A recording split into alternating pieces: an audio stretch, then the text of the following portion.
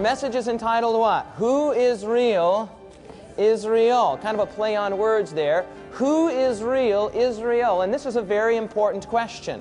Basically, what we're going to discover, and what many of you have already determined through this seminar, is that there are two very different systems. Two very different what, everyone? Systems for understanding Bible prophecy. And one of those systems is oriented primarily at Israel and national Israel. And you have hundreds of thousands, millions of people today who are looking to the literal Middle East for the literal descendants of Abraham, for God to fulfill all of His Old Testament, Old Covenant promises to them in a literal fashion. Well, anybody can look around and see that it's likely that that is not going to happen, at least in the current political climate. And so what's happened is an invention called the rapture. An invention called the what, everyone? Rapture has been basically manufactured by religionists that says something like this. The only way that God is ever going to be able to fulfill all of His promises to literal Israel is if the church gets out of the way. And so what's happened is this manufactured, artificial, non-biblical doctrine called the rapture, the secret rapture, has been invented. And more or less what's going to happen is, whoop, the whole church is just going to disappear in a moment. And, you know, as we've already talked about there in the Left Behind movie, which sort of popularized this view,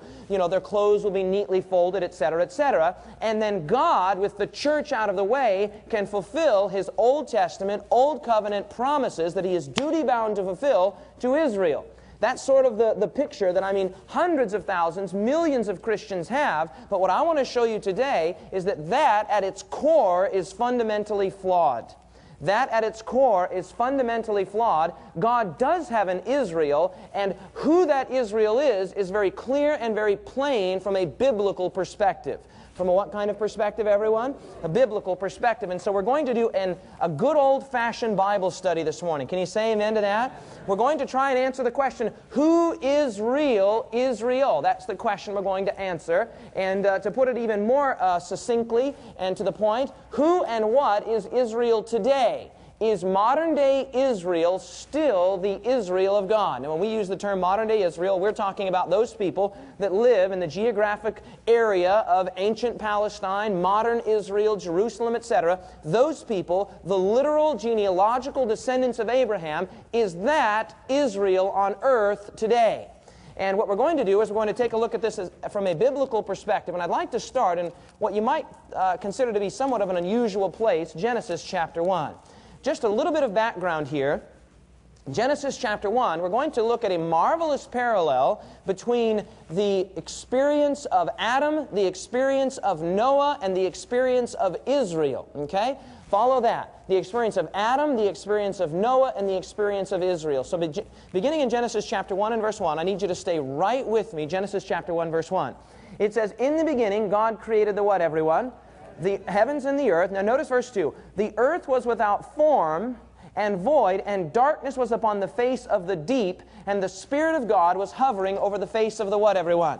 The waters. So when God begins to create, what He basically has is a large blob, basically a vacuous void, and it must have been covered in water because it says the Spirit of God was hovering over the waters. And so you see in your mind's eye here just this large sort of fluid mass. The Spirit of God is hovering over this large fluid mass. And then, of course, God begins to create. Let there be light, and there was light. And He creates all of the various things. And then it comes time to create man. To create what, everyone? Man. And we pick that up in Genesis chapter 1, verse 26. This was, of course, the sixth day of creation.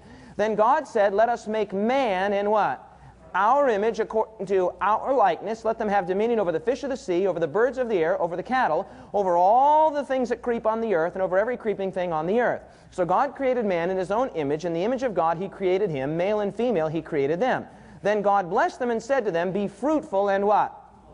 Multiply, fill the earth and subdue it, have dominion over the fish of the sea, over the birds of the air, and over every living thing that moves on the earth. And so I want you to get this picture in your mind. First, there was a large fluid mass, and then God separated the fluid mass from waters that were below and waters that were above, something He calls the firmament. The what, everyone? Firmament. The word just means space. Okay? So look at that in Genesis chapter 1. Back to Genesis chapter 1.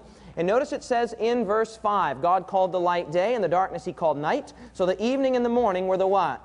First day, now look at verse 6. Then God said, let there be a firmament in the midst of the waters, and let it divide the waters from the waters. Verse 7. Thus God made the firmament and divided. He did what, everyone? He divided the waters which were under the firmament from the waters which were above the firmament, and it was so. So let's get the picture in our mind here. Here's this large fluid mass, and then God creates a firmament or a space. Just imagine the hand of God reaching into that firmament there, or into that fluid mass, and He separates like this the waters that were below the firmament, the waters that were what, everyone? Below, and then the waters that were above, and that firmament is called heaven or space. Okay? And then He goes through all of the rest. He creates the land, and He creates the creatures on the land, and He creates the sea and the creatures in the sea, and finally He creates mankind. He creates what, everyone? Mankind, and He makes a man named Adam, and He makes him out of the dirt. Okay, He forms them out of the dust of the ground. You can pick that up in Genesis chapter 2. Genesis chapter 2, look with me at verse 7. Genesis chapter 2 and verse 7. It says, and the Lord God formed man of the dust of the ground and breathed into his nostrils the breath of life, and man became what, everyone? A living being. And what was this man's name? Adam, and the word Adam means earthy or of the earth, because he was taken out of the earth. Now, if this makes sense, everyone, say amen. So far, so good. So what God is looking for here is a person that is created in His image that will faithfully, dutifully, consistently obey His word and thus be a representative to others of God and His goodness and His character. If that makes sense, say amen. Okay, but did Adam fail or succeed in this mission? He absolutely failed. And of course, Adam failed, and then they had Cain, and they had Abel and Seth, and of course, Cain ended up slaying who? Abel, and the whole thing just went to hell in a handbasket, so to speak, down, down, down, down, so that what happens in Genesis chapter 6, 7, you basically find God saying that the world had become so debauched, so degenerated, so terrible, that the thoughts of their minds were only on evil continually. God said, I'm going to start over. I'm going to what, everyone? I'm going to start over, and so we go to Genesis chapter 6. Genesis chapter 6.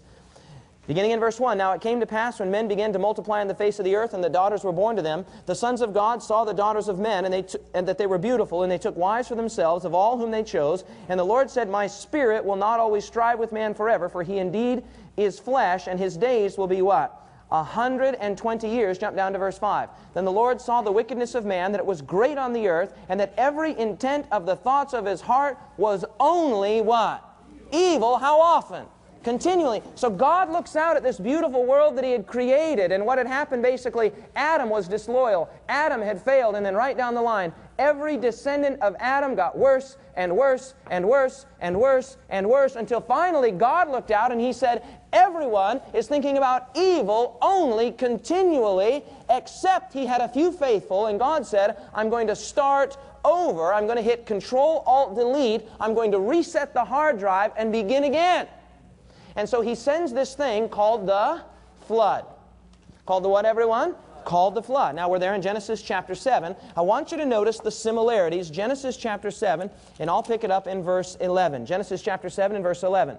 In the 600th year of Noah's life, in the 2nd month, the 17th day of the month, on that day the fountains of the great deep were broken up, and the windows of heaven were opened. Now it begins to rain. Look at verse 12. And the rain was on the earth for how many days and nights? Now get this picture in your mind here. It's actually quite a fascinating one. It says here that when the rains came, they not only came from above, it says the fountains of the deep were opened or loosed. Now let's get the picture in our mind here. When God originally created planet Earth, He had this fluid mass. He had a what, everyone? And then He reached His hands in and He separated the waters that were above from the waters that were underneath. Does that make sense, everyone? So there's water up here and there's water down here. If that makes sense, say amen. But look at what's happening in the flood. In the flood it says the windows of heaven were open, so now the waters are coming down, and it says the fountains of the deep were open, and so now the water's coming up, and the whole earth is once again covered by what? Do you see the similarity, yes or no? So God is basically undoing creation. In creation He began by inserting His hands, so to speak, and He brought a separation. In the flood He brings those same waters right back together, from above and from beneath. If that makes sense, say amen. Now you're still there in Genesis chapter 7. Genesis chapter 7, I'm picking it up in verse 19. And the waters prevailed exceedingly on the earth, and all the high hills under the whole heaven were what? Covered. So the earth was covered in what? Water. So it was a giant fluid mass. Just exactly what you had in Genesis, a giant fluid mass. Except in Genesis, he separated the waters, Genesis 1 and 2, he separated the waters, and in Genesis 6 and 7, he brings the waters back together. Are we all together, everyone? Yes or no? Fascinating. Look at verse 20. The waters prevailed 15 cubits upward, and the mountains were covered. So the whole earth was a giant fluid mass. Now remember, go back just so you can see the similarity here. Look at Genesis chapter 1. Keep your finger right there. Look at Genesis chapter 1 and notice with me verse 2. Genesis chapter 1 and verse 2. It says, and the earth was without form and void, and darkness was upon the face of the what? Deep. And what was hovering over the face of the waters? The Spirit of God hovered over the face of the waters in creation. Now look at Genesis chapter 8 verse 1. Genesis chapter 8 verse 1. Then God remembered Noah and every living thing and all the animals that were with him in the ark, and God made a what? A wind to pass over the what? The earth, and the waters subsided or disappeared. That word wind is the word breath. It's the same word that is frequently translated spirit. And so it's very fascinating here. In Genesis 1 and 2, you have this fluid mass, the Spirit of God hovering over it, and the waters are separated.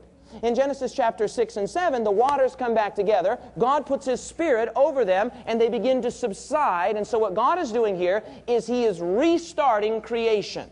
He's restarting what, everyone?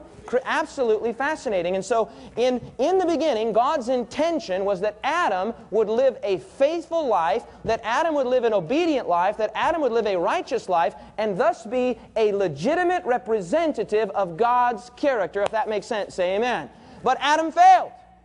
Isn't that true? Adam failed. So God here is going to restart. He's going to reset the hard drive, and He's got a new man. And that new man's name is Noah. That's exactly right. So you're there in Genesis chapter 9. Genesis chapter 9. And we'll pick it up in verse 18.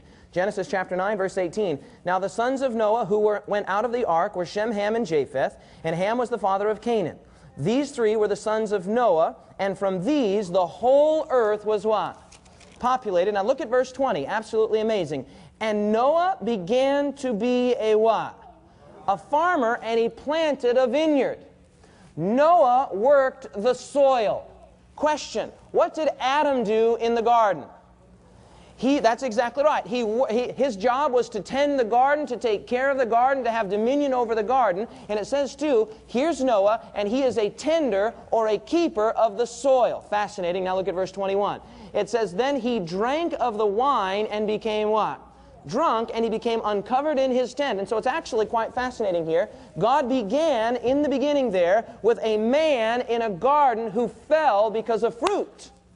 And He restarts the creation process. And here we have God has His new man, Noah, and he begins. Noah's going to be his guy. Noah's going to be his representative. But right out of the gates, he plants a vineyard. He harvests those vineyards. He becomes what? Drunk, and lets the plan down. Fascinating. Absolutely fascinating. Adam lost this whole thing on the issue of appetite. Noah here fails on the issue of appetite. And so God begins with Adam. Adam's my guy. Adam fails. He moves to Noah, resets the whole creation process. Noah's my guy. Noah fails. If this makes sense, say amen. Now the next big player to come on the scene is Israel. Go to Genesis chapter 2. Genesis chapter 32, God called a man, and his name was Abraham. What was his name, everyone? Abraham. Abraham had a son. That was the promised son. His name was Isaac, or Isaac, which means laughter. So God called Abraham out of Babylon. Where did He call him from, everyone? Babylon. Let's see if we can find that here. Abraham was called out of Babylon. In the Bible, it's called the Ur of the Chaldees. God is looking for a representative on earth who will truly live righteously, who will truly live faithfully, who will be a true representative of God on earth. He tried it with Adam. Adam failed. He tried it with Noah. Noah failed. And so He calls a man named Abraham. And Abraham gives birth to Isaac. And Isaac gives birth to who? Jacob. But Jacob was a deceiver. The word Jacob means deceiver. It means supplanter, one who grabs at the heel. And you know the story perhaps of Jacob. Jacob ran off. You remember he went over there to Laban, and he stayed a time with Laban. And when he returned back, it was sort of this very difficult conflict with his brother. What was his brother's name? Esau. So we pick it up in Genesis chapter 32. Genesis chapter 32. And it says there, beginning in verse 1, and Jacob went on his way, and the angels of God met him. When Jacob saw them, he said, this is God's camp, and they called the name of the place Mahanaim.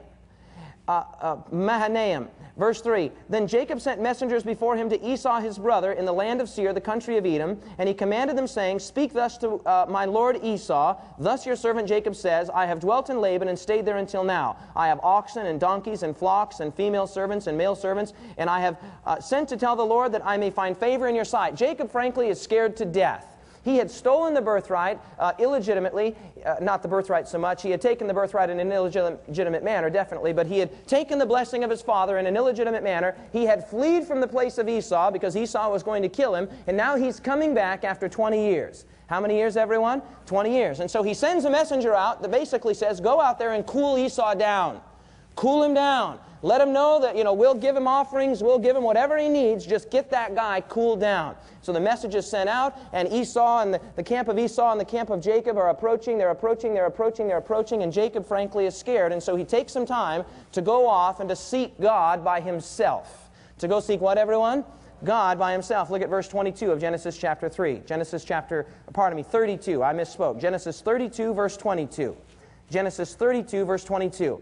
And he arose that night, and he took his 2 wives, his 2 female servants, and his 11 sons, and crossed over the ford of Jabbok. He took them and sent over the brook, and he sent over whatever he had, verse 24. Then Jacob was left alone, and a man wrestled with him until what? The breaking of the day. Verse 25. Now when he saw that he did not prevail against him, he touched the socket of his hip, and the socket of Jacob's hip was out of joint as he wrestled with him, verse 26. And Jacob said, and he said, let me go, for the day breaks. But he said, I will not let you go unless you what? Bless me, verse 27. So he said to him, what is your name? And he said, what? Jacob. It's very fascinating to notice that God here says, what is your name? That is the very question that he had been asked 20 years before when he'd walked in there before Isaac, and Isaac said, what is your name? And he said, my name is Esau. He said, what is your name? My name is Esau. What is your name? My name is Esau. 3 times he was asked what his name is as he was trying to take the birthright from his brother Esau in an illegitimate, surreptitious way. What's your name? Esau. What's your name? Esau. What's your name? Esau. 20 years later, God brings him over the same ground, and he says, what's your name? God does the same for us, by the way. God wanted to see if he had learned this hard lesson. He says, what is your name? And notice what he says. He said what? Jacob, which means deceiver. I'm a deceiver. I'm a thief. I'm a liar. I'm a sinner. I need a Savior, is basically what he's saying. He said Jacob, and he said, your name shall no longer be called Jacob, but what? Israel. That is the first time that the word Israel occurs in the whole Bible right there. That is the first use of the word Israel in the entire Bible right there. Genesis chapter 32, verse 28. Your name shall no longer be called Jacob, which is a supplanter or deceiver or dishonest person, but Israel, and the name Israel, very fascinating here. Let's see if we can put it up on the screen. The name Israel means he prevails over God or he rules with God. Israel. One who reigns with God, one who has prevailed with God. That's what it means. You find many names in the Bible that have that El in it. Daniel and Nathaniel and Elijah and Elisha. That El comes from Elohim, which is God. And so here you have the putting together in Israel, you have this putting together of one who is overcoming, one who is a victor, one who rules, one who prevails, and El, which is the short of Elohim, with God or against God or for God. And so the name Israel means one who has prevailed with God. And you say amen. That's what the name means. It's the first time in the whole Bible that the word Israel is used here. He says, your name is no longer Jacob, but Israel, for you have struggled with God and with men, and have what, everyone? Prevailed. Verse 29, and Jacob asked and said, tell me your name, I pray. And he said, why is it that you ask about my name? It's basically interesting here because he had said, what is your name? He is bringing him back over that ground. What is your name? What is your name? My name is Esau. My name is Esau. And so he says to him, what is your name? My name is Jacob. And then Jacob turns to him and says, what's your name? And it's as if God is saying, I'm not the one on trial here. It don't matter what my name is. You know how that is whenever you're in trouble, and someone's asking you hard questions, you try to, avoid by asking questions of them. And God basically says, hey, you are not the one cross-examining me. I am the one cross-examining you. What is your name? My name is Jacob. I'm a liar. I'm a deceiver. I'm a supplanter. I'm a sinner. And he says, your name is no longer that. Now your name is Israel, one who has prevailed with God. And that's what that wrestling symbolized, that this man had gained a spiritual victory when he admitted that he was a sinner in need of God's assistance and help. If that makes sense, say amen. So this is the very first time that the word Israel occurs in all of the Bible. And so notice this. I want you to grasp onto this. The name Israel was first given to a single man, Jacob, who gained a what? Spiritual victory. I want you to note that very, very, very, very well. The first time Israel is used in the whole Bible, it was when a single man gained a spiritual victory. When a what, everyone? Single man gained what kind of a victory? Spiritual victory. Now, of course, Israel had children. The 12 tribes, and that name Israel, that was the name of Jacob, came to mean all of the descendants of Jacob, and thus a nation called the nation of what? Israel. But here's the important point. In the beginning, in the very first original use of the phrase Israel, it was one man who gained a spiritual victory. If that makes sense, say amen. It only became a nation, and you can check that out in Exodus. Go with me to Exodus.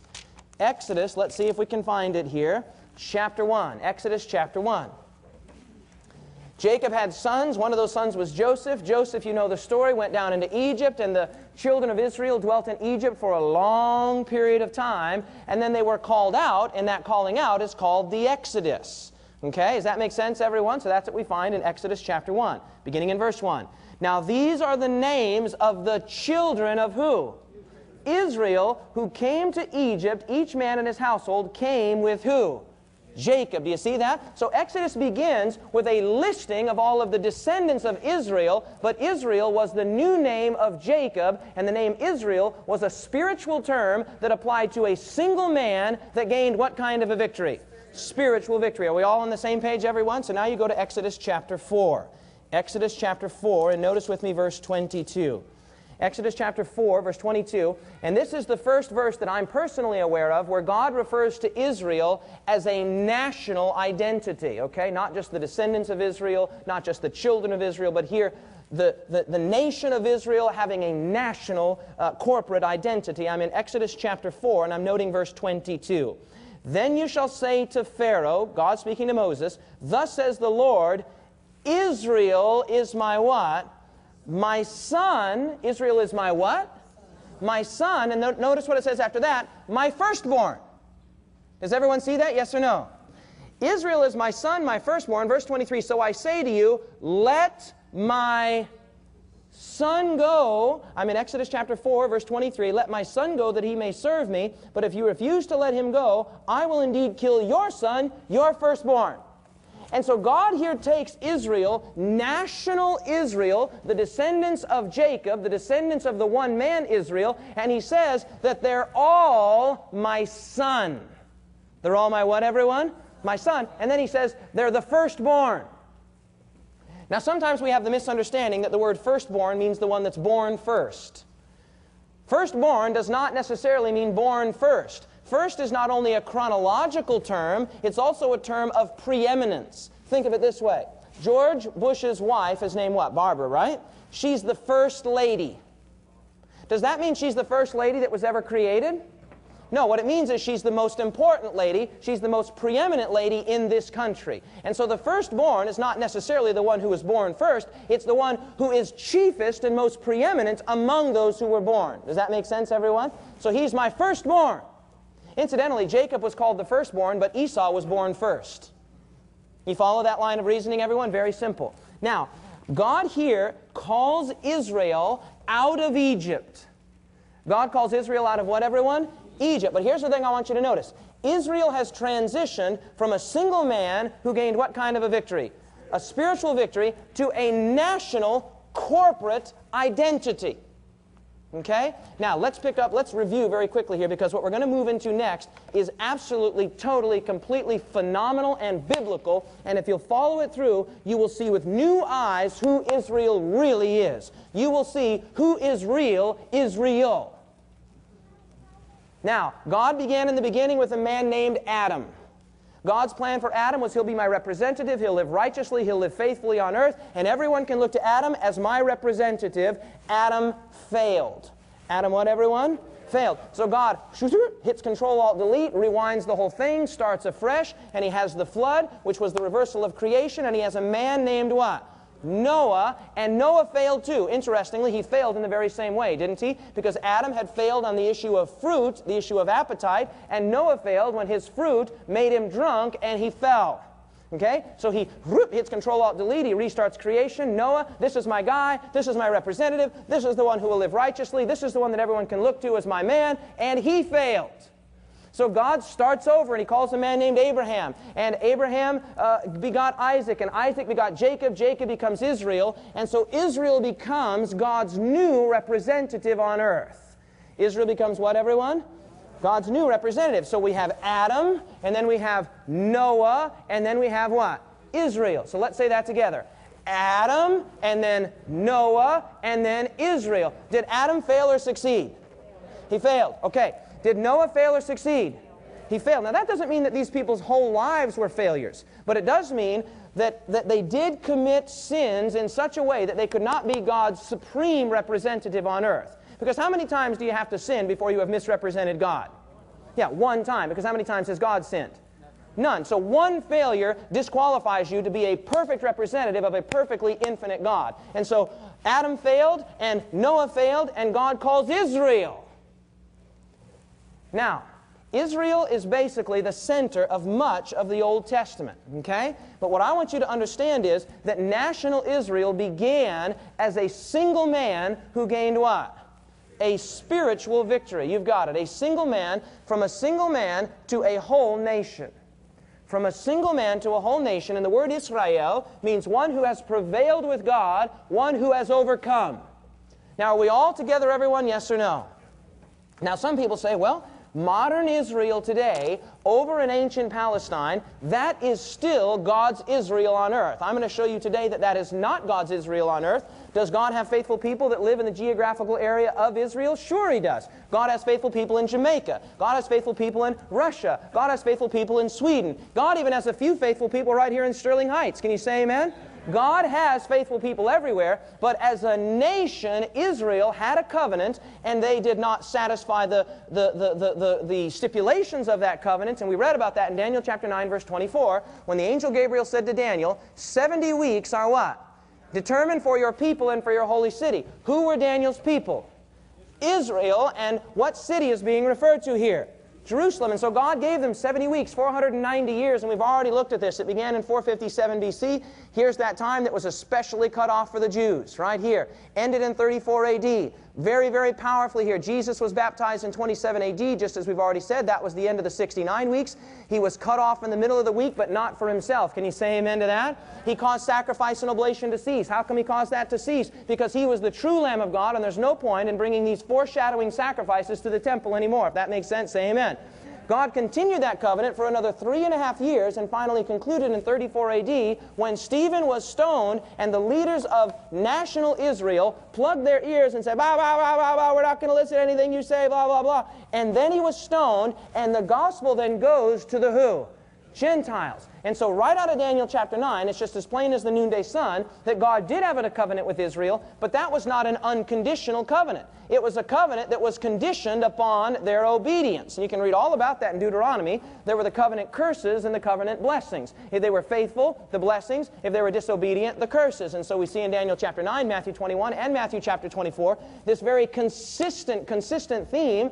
in Daniel 9, the Messiah was rejected. The very next thing is the city was destroyed. Jesus tells a parable in Matthew chapter 21. He said the Messiah will come, he will be rejected, and even asked them, what would you do under the similar circumstances? And they said, I would miserably destroy those people. And he says, have you never read that the stone that the builders rejected has become the chief of the corner? This is the Lord's doing, and it is marvelous in our eyes. And then he says there in Matthew chapter 21 and verse 43, therefore, the kingdom of heaven will be taken away from you and given to a nation bringing forth the fruits thereof. Jesus foresaw that the nation of Israel, what did I say, everyone? The nation of Israel was sealing their fate by not receiving the Messiah of Israel. And then in Matthew chapter 24, the Messiah was rejected. He said, behold, your house is left unto you desolate. He goes out in Matthew chapter 24. The disciples try to cheer him up. Oh, look at all the beautiful buildings. And he says, do you see all this? You see all these buildings? You see all of this grandeur and glory, these marvelous buttressed edifices? They will all be destroyed. Not one will be left upon another. The Messiah was rejected. The city was destroyed. That's a consistent theme. Messiah rejected, city destroyed. Messiah rejected, city destroyed. Messiah rejected, city destroyed. If that makes sense, say amen. Very simple. So the Messiah was rejected. Israel did not fulfill its covenant promise. And so God moved to the Gentiles, and He gave a very powerful, very sad, very unfortunate, very avoidable judgment in 70 A.D. when Jerusalem was destroyed by the Roman general Titus, and it was a final judgment upon Israel. The Jewish Christians perceived that. They knew for a fact that that is exactly what had happened. Well, this raises the question, if Adam failed, and if Noah failed, and if Israel failed, and they did fail, do we now have to believe that modern-day Israel, that is Israel over there in Palestine, is still God's Israel, and God's just waiting for them to get their act together, and it's going to be difficult for that to happen in the present political climate, and so we've got to, how are we going to do this? How are we going to pull this off? I've got a great idea. Let's manufacture something called the rapture so we can get the church out of the way, and then God can fulfill all of His covenant promises to Israel? Beloved, there's a much easier way to understand the Bible. Can you say amen? I mean, beloved, we do not have to go through this circuitous maze of, well, how are we going to make sense out of the Old Testament? I'm going to show you right now how to make sense out of the Old Testament and what happens to all of those promises that God made to Israel. God has a new Israel, and that Israel was faithful. You say, what is he talking about? Who's this new Israel that was faithful? Well, let's take a look at who it is. I'm going to Matthew chapter 1. Matthew chapter 1. You say, who is God's new Israel? I'll let the cat out of the bag and make it crystal clear to you. Jesus Christ is God's new Israel. Jesus Christ is Israel. Remember, let's go back and remember this. Israel was originally a term that applied to what? A single man who gained what kind of a victory? A spiritual victory. And what was God looking for in Israel? What was God looking for in Noah? What was God looking for in Adam? A fit representative on earth. And He finds it in the man Jesus Christ. Now let's just think a little bit about Israel, how Israel, national Israel, came to be. A man named Joseph had dreams. A man named Joseph had what? Dreams, and the children of Israel were led down into Egypt for a time. Isn't that true, everyone? Whoa, let's think about our own Lord. Let's think about our Lord and Savior Jesus Christ. His mother's name was what? Mary, and His earthly father's name was what? Joseph. And Joseph has a dream. An angel appears to him and says, someone's going to try to hurt the child. Take the child to guess where?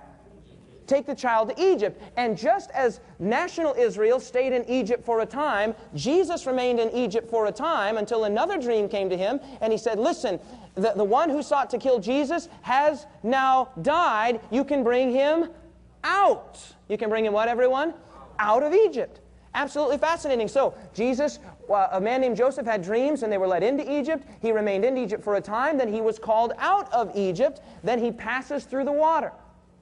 Now, let's think about that for just a moment. After the Exodus, when Pharaoh finally relented and let the children of Israel go, where was the first place they came to? What was the first major thing that happened? The Red Sea. That's exactly right. They come to the Red Sea. And they say, oh, we're so confused. We have impassable on the right and impassable on the left. And we have, or rather, impassable on the right and impassable on the left. I do know my right and my left. That's left. And the armies of Pharaoh are approaching very rapidly from behind, and God parts the Red Sea right in front of them. Can you say amen? So look at this. They go into Egypt. They stay in Egypt. They're called out of Egypt. They go to the Red Sea. Now, it's very interesting. Look at 1 Corinthians chapter 10. Keep your finger here in Matthew because we're going to come back. Look at 1 Corinthians chapter 10 very quickly. See if you can beat me there. You didn't. 1 Corinthians chapter 10. 1 Corinthians chapter 10, and I'm in verse 1. 1 Corinthians chapter 10, verse 1. Moreover, brethren, I do not want you to be unaware that all our fathers were under the cloud and all passed through the what? Seas, talking about Israel. All were what? Baptized into Moses in the cloud and in the what? Sea. So it's very interesting. Paul here takes this passing through the Red Sea and he parallels it with a baptism experience, which is what Scotty talked about in Sabbath school this morning. And so he says the Red Sea was like a baptism. The Red Sea was like a what, everyone? Baptism, and it comes from the Greek word baptizo, which means to emerge. And so Paul takes this passing through the Red Sea and he says it was just like a baptism. Now, after Jesus was called out of Egypt, the next thing that we basically see Jesus doing in the Gospel of Matthew is being baptized. Are you with me, everyone? Very next thing we see is him being baptized. So I'm in Matthew. You can go back to Matthew with me. Matthew chapter 3. Matthew chapter 3, picking it up in verse 13. Then Jesus came from Galilee to John at the Jordan to be baptized by him. And John tried to prevent him, saying, I need to be baptized by you. You are coming to me. But Jesus answered and said, Permit it to be so for now, for thus it is fitting for us to what? For thus it is fitting for us to what? Fulfill. Now, if you're in the custom of writing in your Bible, I'm going to recommend that you take out a pen and you underline that word fulfill right there. Put a star by it, put something by it, because that word fulfill is arguably the single most important word in the Gospel of Matthew. I'll show you that in just a moment. Jesus comes there, he says, hey, listen, I need you to baptize me. He says, no, I need to be baptized by you. And he says, listen, we've got to do this so we can fulfill all righteousness. And then it says he allowed him, and when he had been baptized, Jesus came up immediately from the water, and behold, the heavens were opened to him, and he saw the Spirit of God descending like a dove and alighting upon him. Now look at verse 17. And suddenly a voice came from heaven saying, This is my beloved what?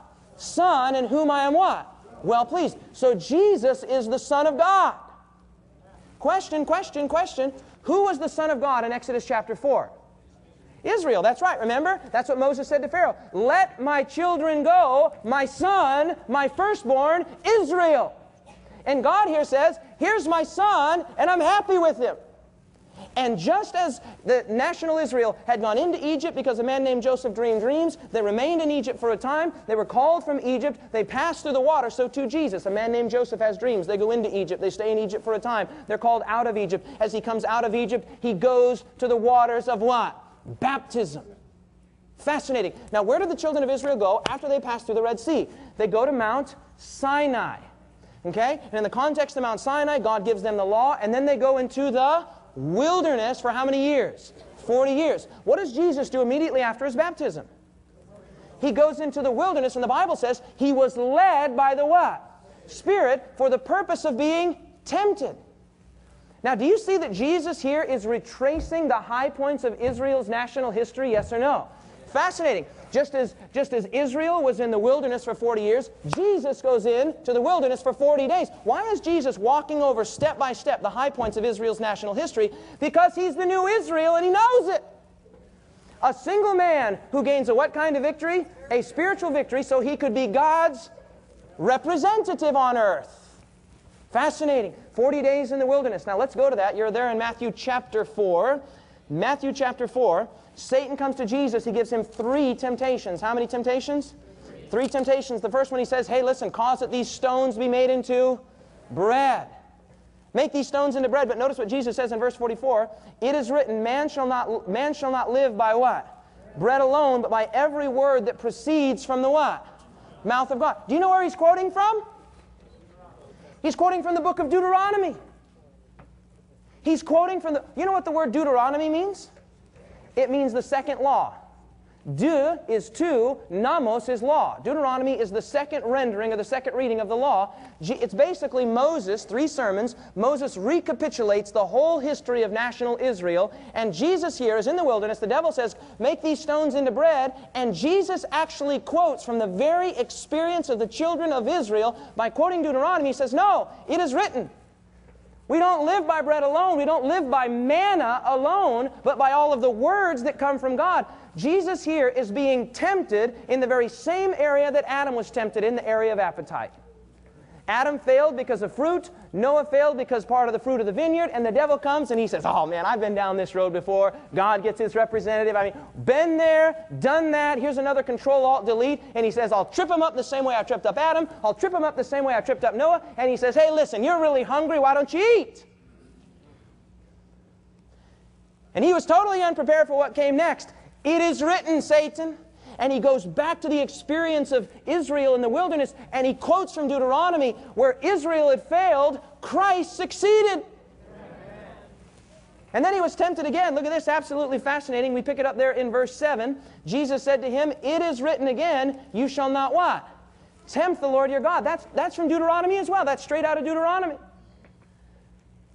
Remember what had happened? The children of Israel were walking out, and they were on their way to Mount Sinai, and they came to this bitter water.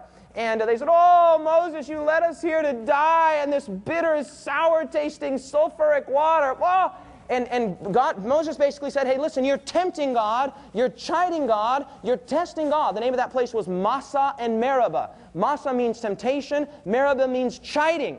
And it says, don't tempt the Lord like you did in Massah. God does not lead you out of the wilderness in a place to die. Can you say amen? That's true for every one of you. God might be leading you out somewhere, but God never leads you somewhere just to kill you and let you die. Someone say amen.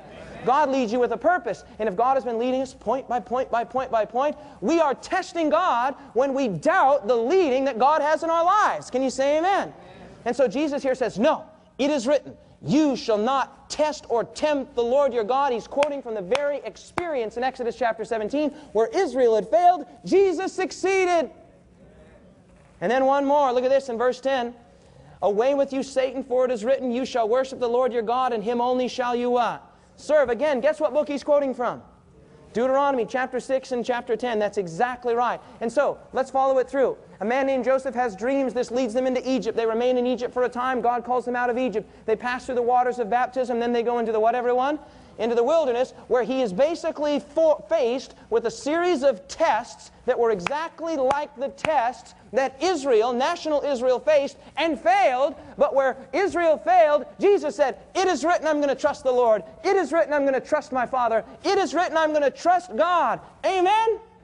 He is rehearsing the history of Israel.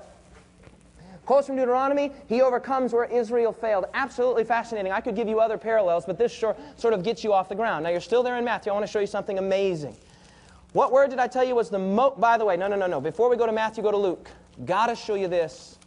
Got to show you this. Luke chapter 4. Look at Luke. As Luke rehearses the experience of the baptism, he gives us a detail that Matthew doesn't. Luke chapter 4. What chapter, everyone?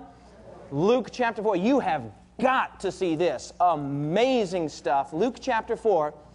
And it says in verse 12. We'll pick it up in verse 12. This is the temptation experience. It has been said, you shall not tempt the Lord your God. Now when the devil ended every temptation, he departed from him until an opportune time. Verse 14. Jesus returned in the power of the Spirit to Galilee. News of him went throughout all the surrounding region, and he taught in their synagogues and was glorified by all. Now look at verse 16. So he came to where? Nazareth, where he had been brought up, and as his custom was, he went into the what? Synagogue on what day?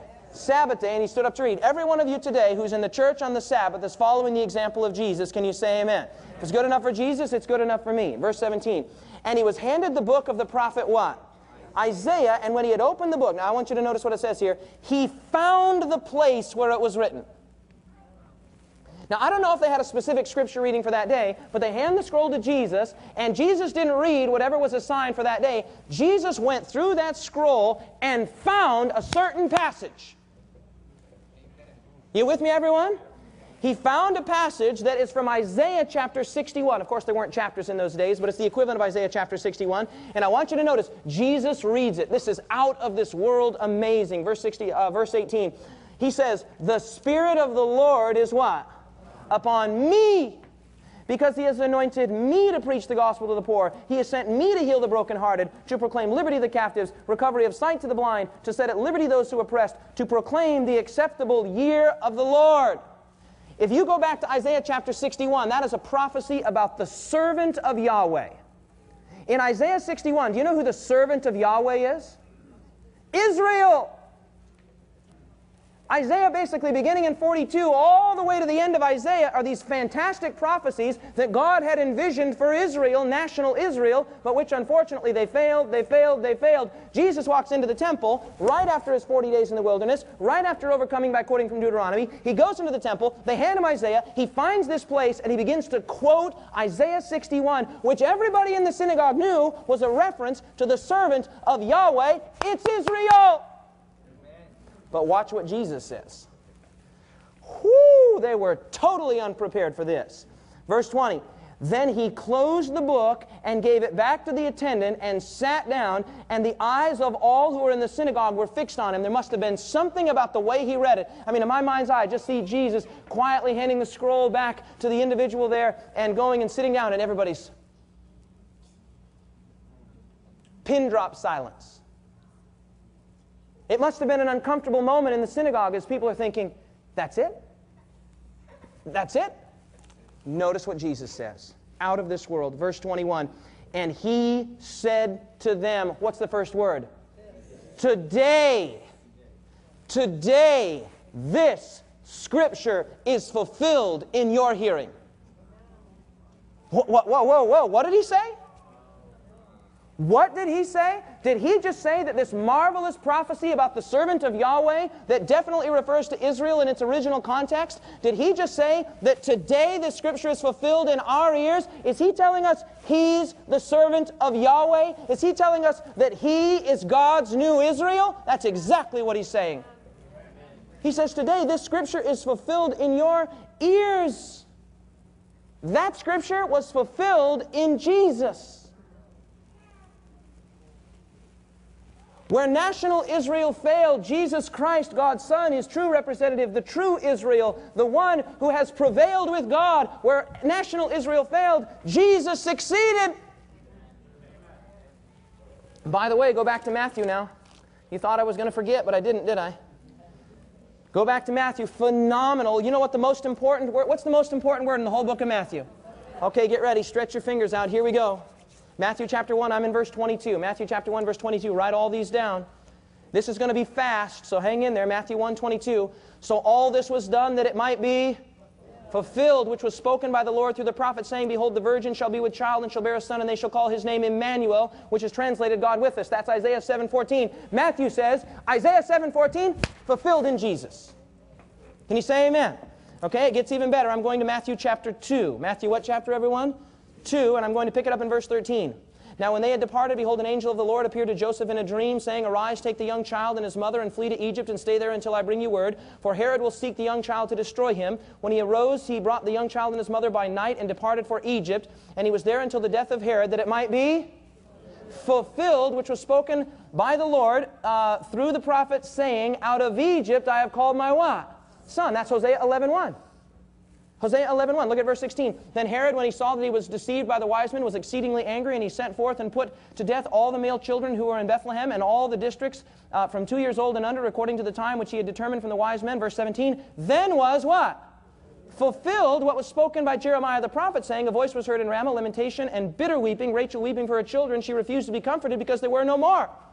So here Matthew says, this happened to Jesus to fulfill what this prophet said. This happened to Jesus to fulfill what this prophet said. This happened to Jesus to fulfill what this prophet said. You think that's all? No. Look at the verse 23. And they came and dwelt in a city called what? Nazareth, that it might be what? Fulfilled, which was spoken by the prophet, he shall be called a Nazarene. Judges chapter 13, verse 5. You know what's happening now? It's amazing. Matthew's actually taking not just messianic prophecies, he's taking just random bits of history from Israel, and he's saying, fulfilled in Jesus, fulfilled in Jesus, fulfilled in Jesus, fulfilled in Jesus. This is the single most important word in all of Matthew. Let's look at another one. You're there in Matthew chapter 4. Matthew chapter 4, notice with me verse 14. Matthew chapter 4, verse 14. That it might be, what's the next word? Fulfilled, which was spoken by Isaiah the prophet, saying, The land of Zebulun, the land of Naphtali, by the way of the sea, beyond the Jordan, Galilee of the Gentiles. The people who sat in darkness have seen a what? Great light. And those who sat in the region, the shadow of death, the light has dawned. He says that was fulfilled in Jesus. Go to Matthew chapter 5, verse 17. Matthew chapter 5, verse 17. Jesus says, Do not think that I am come to destroy the law or the prophets. I did not come to destroy them, but to do what?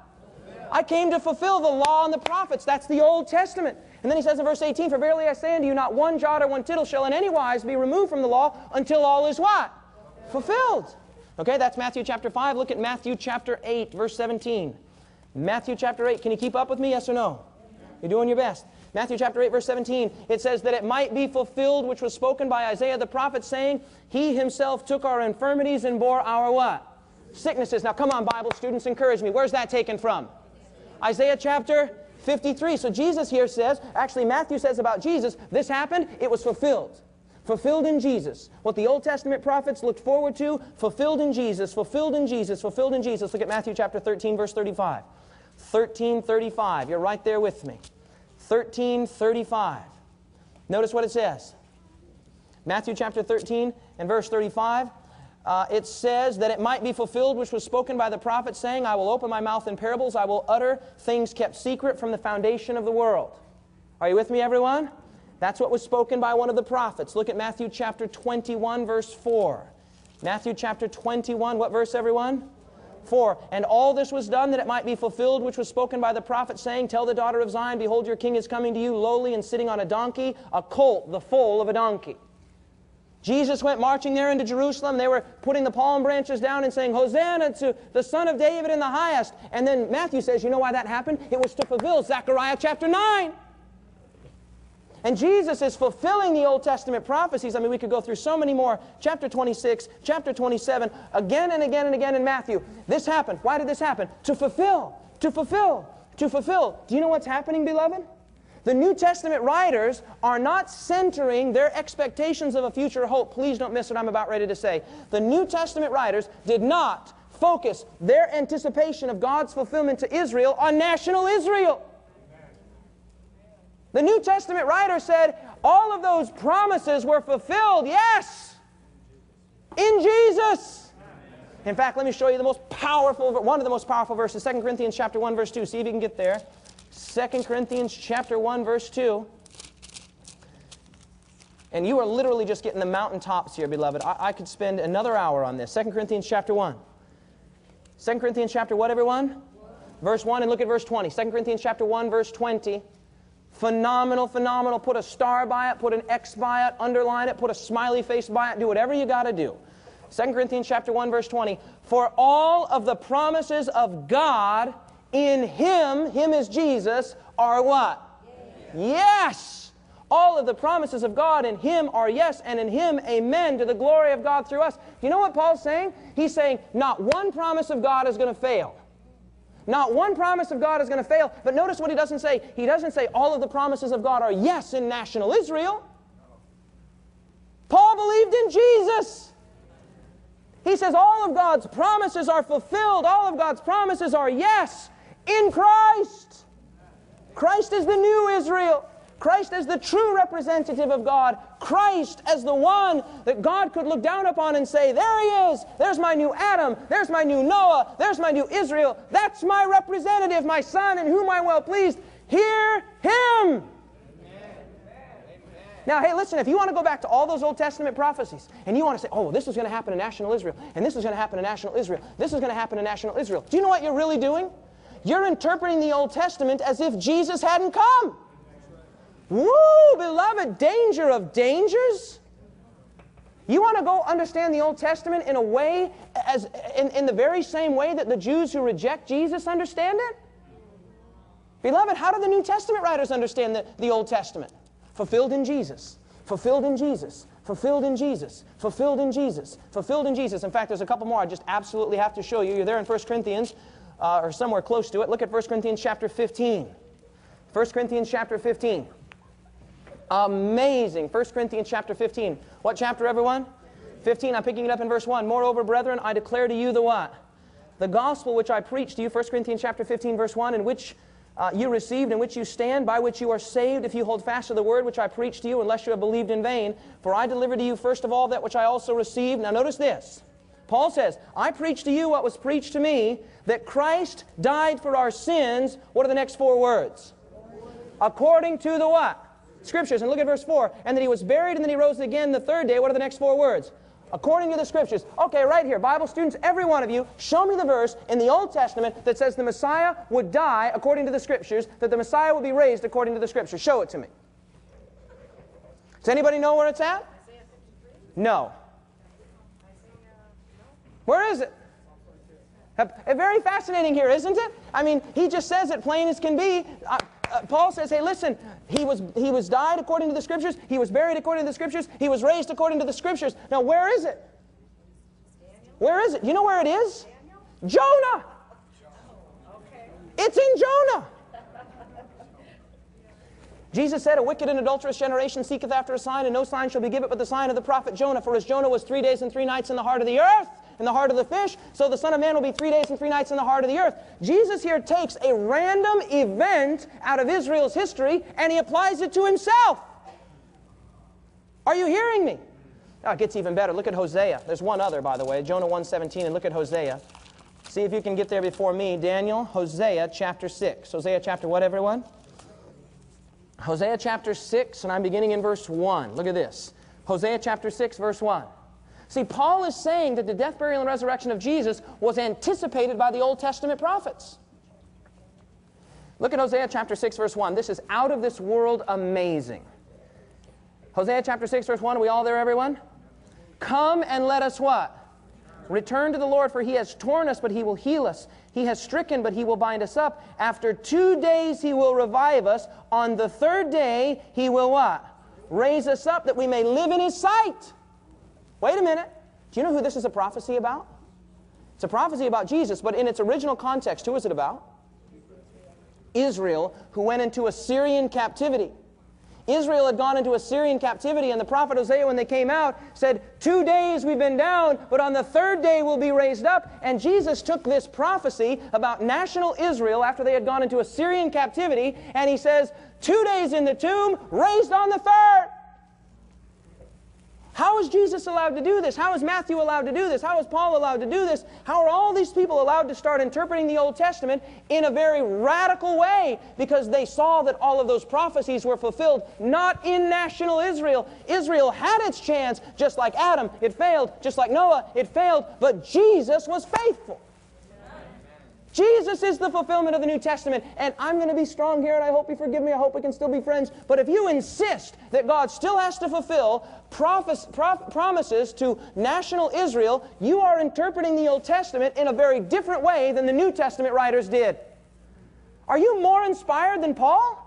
Are you more inspired than Matthew? Are you more inspired than Jesus? Jesus understood Himself as the fulfillment of the Old Testament. Paul understood Jesus as the fulfillment of the Old Testament. Matthew and the other gospel writers understood Jesus as the fulfillment of the Old Testament. And yet we want to come along and say, no, Israel's the fulfillment of the Old Testament. Who? Israel had their chance as a nation, and they failed. 70 weeks were determined upon their people. The gospel has gone to the Gentiles because God has a new representative, and that new representative is Jesus. Amen. Jesus said in John chapter 5 and verse 39, He was speaking to the Pharisees, He said, you search the Scriptures because you think that in them you have eternal life. But these are they that testify of me. One last verse, Luke chapter 24. Hang in there. Just one last passage. Luke, what chapter, everyone? Luke chapter 24.